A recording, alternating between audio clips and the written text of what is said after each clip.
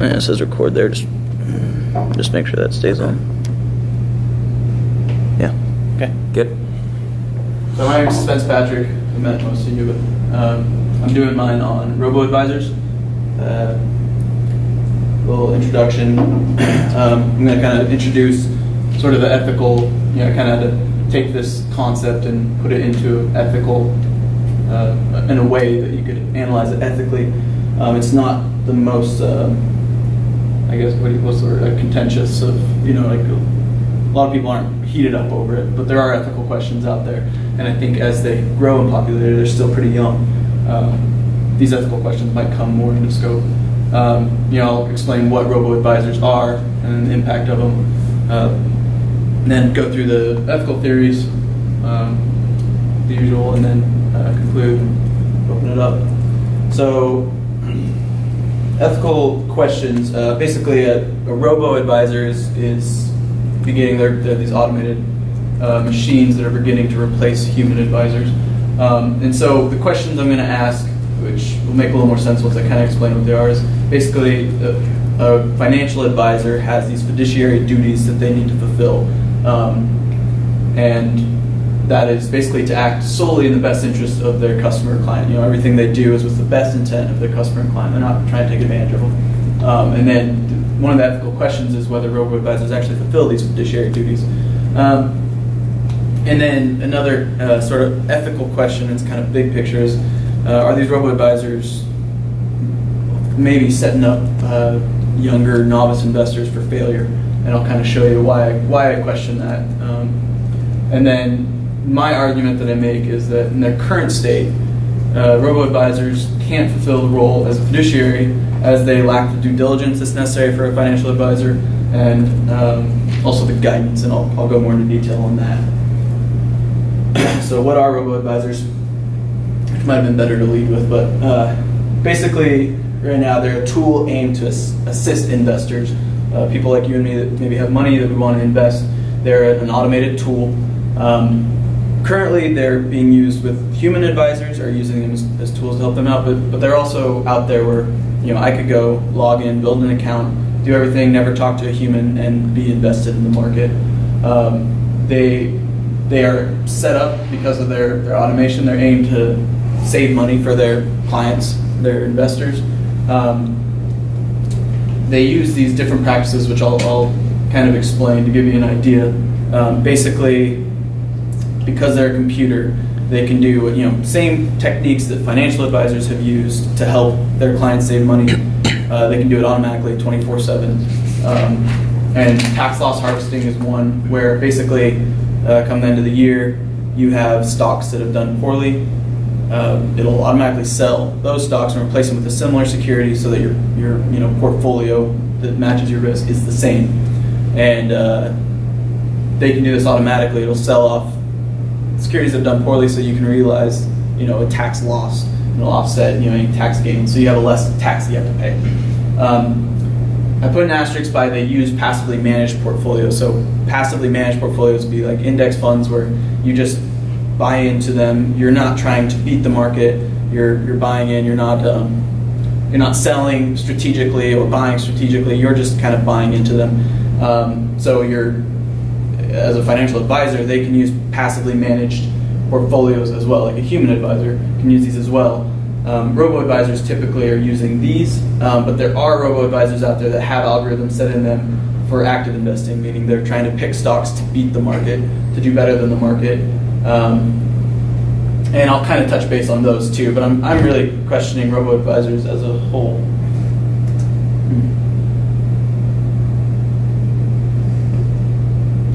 So what they do is, as you log in, you kind of build a profile for yourself.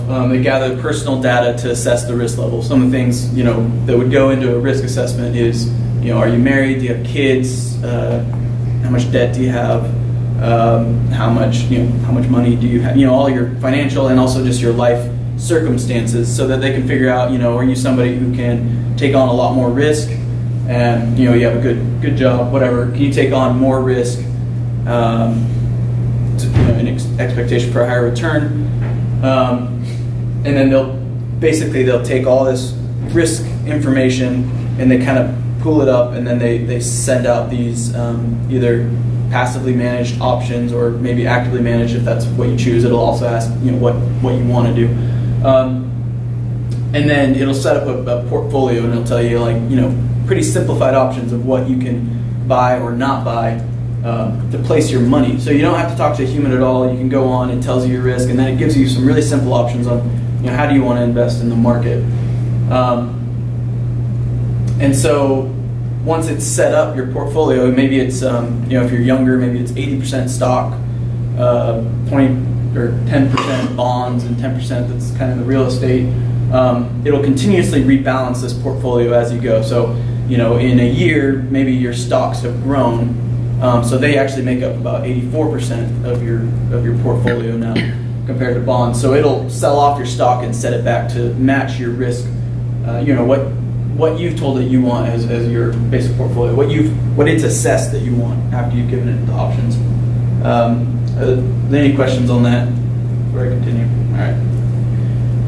So the target market is primarily focused on younger people, really our generation, people who are a little bit more comfortable with technology, and then it's also people who have lower assets to invest. So a lot of human advisors, because they're going to be spending the time to work with you, they kind of expect a minimum asset fee. Maybe they want have $100,000 to invest because they charge based on a wrap fee, or some of them charge on wrap fees, some are commission. And so, if you have $100,000 and they charge 1%, they're going to make more money for their time.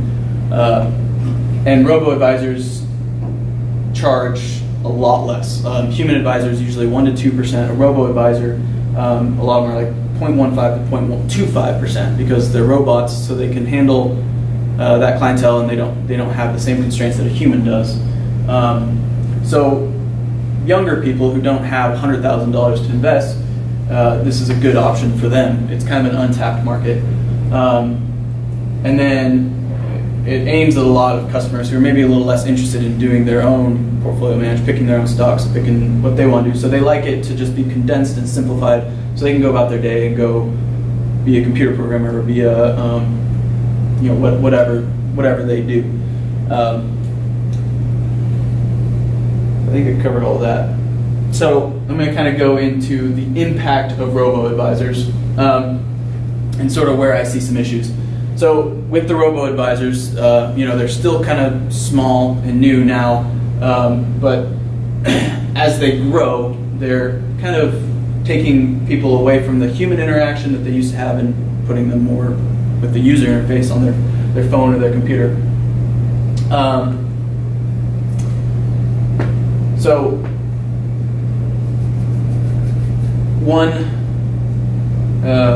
I'll just go into the issues on that. Some of the issues I see with this, a major, the lack of continuous risk assessment. So as I mentioned before, there's a lot of information that goes into assessing your risk, but that stuff changes over time. So, maybe I started investing when I was single, and I set up my profile when I was single with no kids, and had a really good job. Well, later on, I'm married, I have kids that depend on me.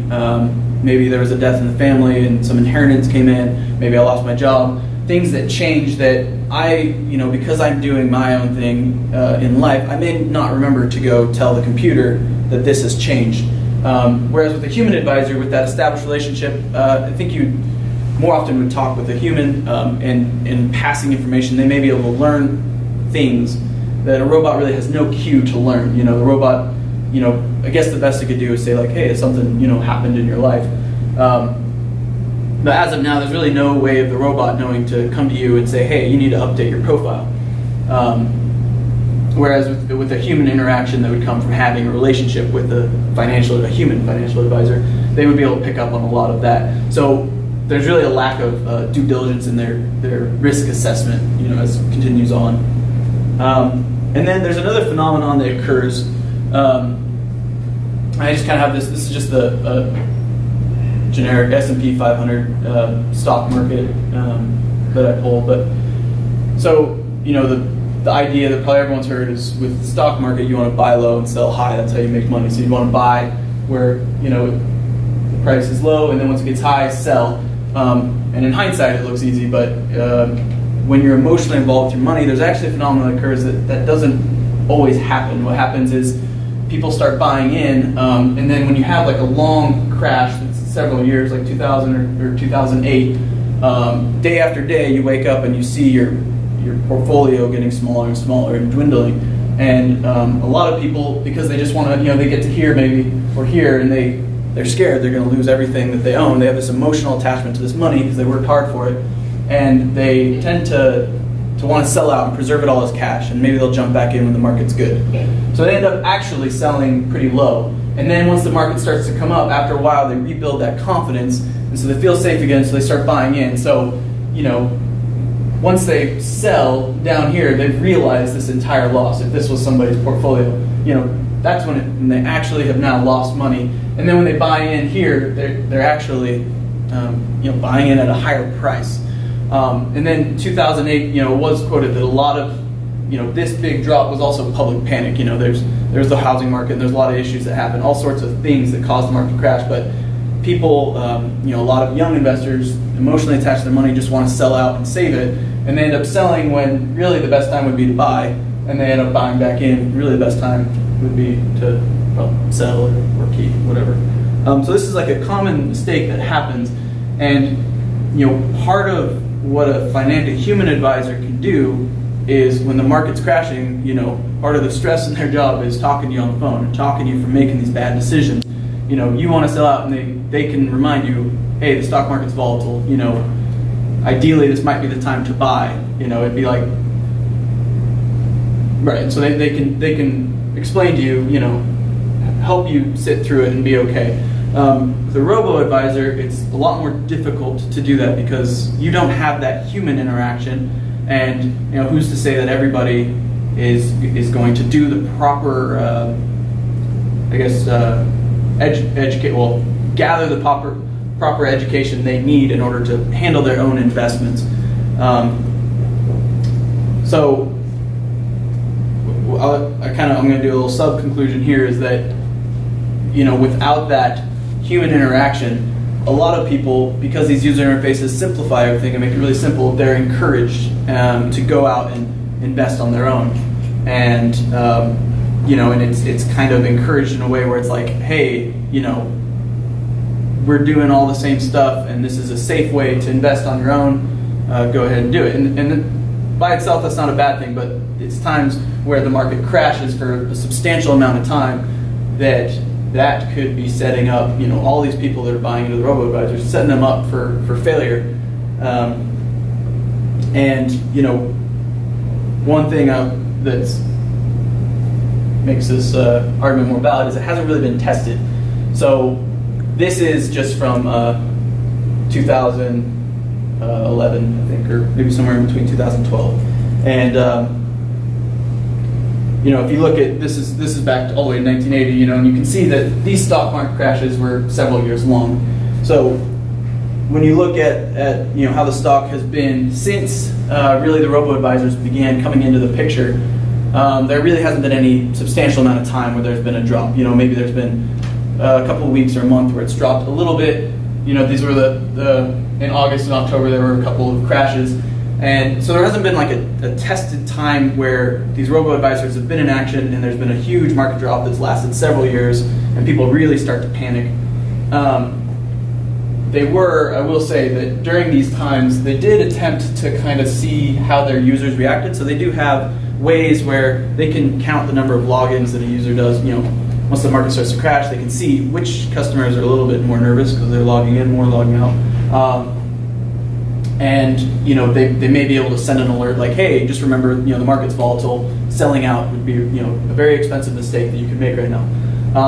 And what they found when they were kind of tracking this is that there wasn't a lot of panic in the investors' eyes, but what I kind of counter to that is that that's a pretty short amount of time comparatively to see your portfolio, start to drop. And this is just kind of comparing the two, like I already did. But basically the drops we've had have been a couple of weeks, whereas 2000, 2008 they were pretty long time to be watching your hard-earned money start to go down. So I'm going to go through the ethical theories now, and basically my argument is, whether or not these robo-advisors are, can fulfill their fiduciary duties, and then also, the people that are putting out these programs, they are aware, they have seen the past, that people have panicked and they sell out, and that's a mistake that novice investors make often. So are they kind of setting up, knowing how investors react, are they kind of setting them up for failure in the long run, which obviously wouldn't be fulfilling the fiduciary duty. So going with Kantianism, obviously using the fiduciary duty title, it's advisors' duty to act in the best interest of their investors.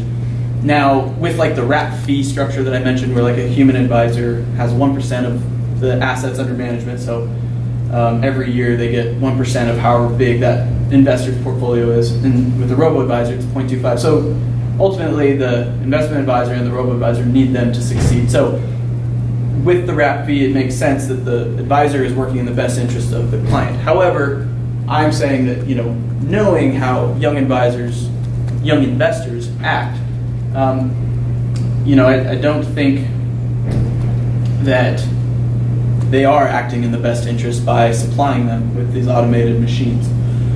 And like I mentioned, a lot of the value in that difference of 0.25% to 1%, a lot of that value is just building kind of a bridge between you and your money so that emotional decisions aren't made.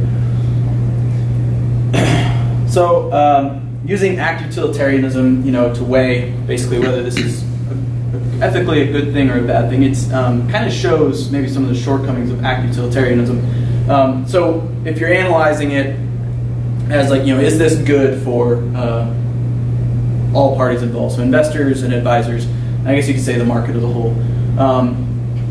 And it's hard to analyze because if you look at, if you use this example that I gave, if you were to invest $10,000 in a portfolio that expected to return 10% in 10 years, looking at that there, it would show that there's actually, the money you'd save from paying fees to the advisor would be about $1,700 that's in favor of the robo-advisors because they're paying less fees. But it doesn't take in the probability of the market crashing, the uncertainty of that. So once you start looking at that, if there's a higher percentage that using a robo-advisor is going to cause the investor to sell out at poor times, then it's obviously a bad decision. And ethically, it's not a good product to be putting in the hands of younger investors. And like I mentioned, if the market crashes and you sell out, that's really when you lose the money. If the market crashes and you stay in and it comes back to its expected price, you didn't lose anything. So with act utilitarianism, it's kind of hard to tell because you can't predict the future, so it's harder to evaluate. And then rule utilitarianism. Obviously this is a growing market, and assuming they don't find any huge issues with robo-advisors like a big market crash, they're projected to have 2.2 trillion by 2020. So they're going to take up a lot bigger space in the investment world. Right now it's really small. And maybe they'll start growing in different markets. People who have bigger assets to invest, they like the robo-advisors. And so once you have a bigger portion of the market that is made up of maybe people that maybe would fall into the category of having a higher chance of making those mistakes that could cost them a lot of money. Well, for an economy as a whole, that's actually a bad thing because the market starts crashing. It's going to crash even harder just from public panic, from people making these mistakes. So rule utilitarianism, I say if everyone adopted robo-advisors and using robo-advisors, they become more of a, which they are, they're growing pretty rapidly. It could have pretty serious impacts, which again have to do with uncertainty. So it's a little bit harder to evaluate. Social contract theory. So in order to tie this in, I kind of used the SEC and FINRA, the Security Exchange Commission, the Financial Industry for Investment Services. So these are the two authorities that help kind of regulate They've mostly been created or have gained a lot of power when market crashes happen. A lot of people get, hurt in these market crashes. These commissions came up and they kind of set the rules. So it sort of has to do with social contract in the sense that investors, brokers, advisors all adhere to these rules to make the market a better place. And they are really having to revamp all the rules that they have on whether robo-advisors can fulfill the fiduciary duties that are required of a financial advisor. So they have to rewrite a lot of the rules, and they've issued a lot of warnings talking about these robo-advisors. But as far as like a human, a personal investor, would they be willing to give up robo-advisors for for the good of the community as a whole? It's at this point definitely not. There's a big niche for the robo-advisors, and they're gaining popularity. And I think it's a little bit harder to actually show the potential damage until it's too late. As most things with the financial market is, it's usually too late before everyone realizes whatever thing they've been using is not so great.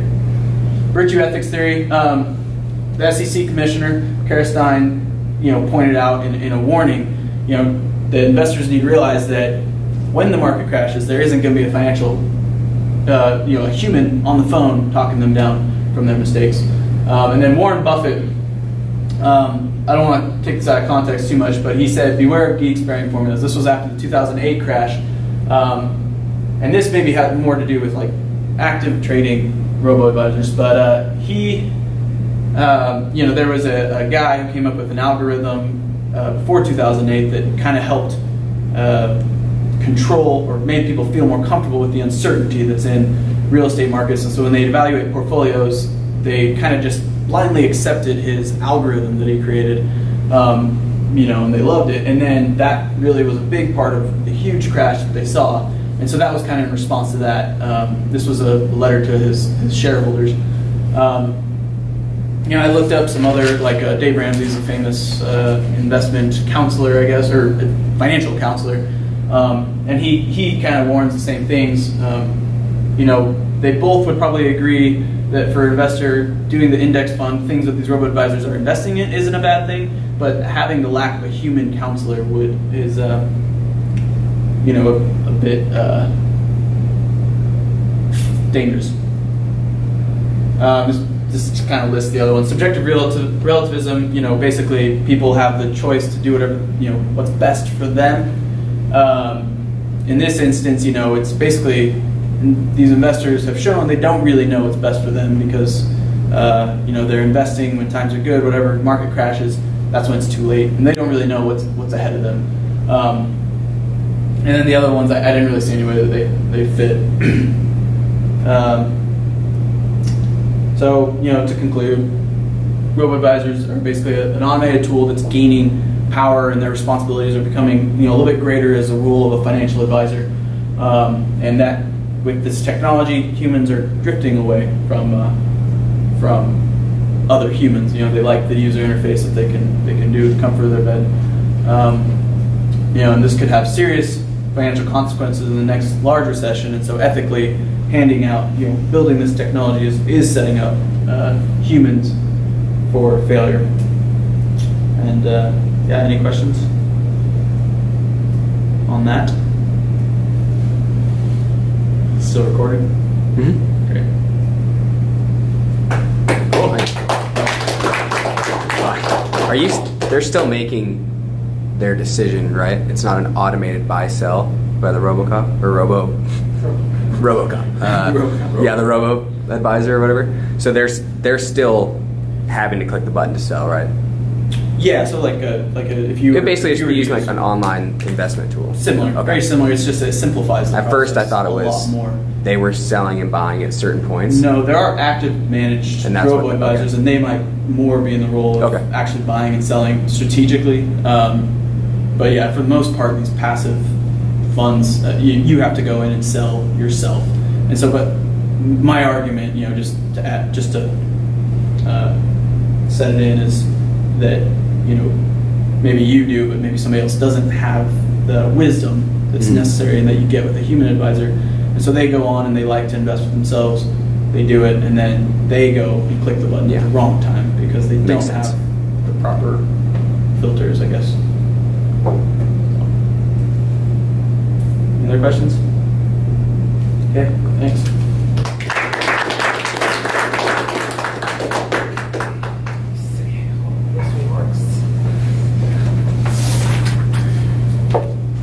There you go.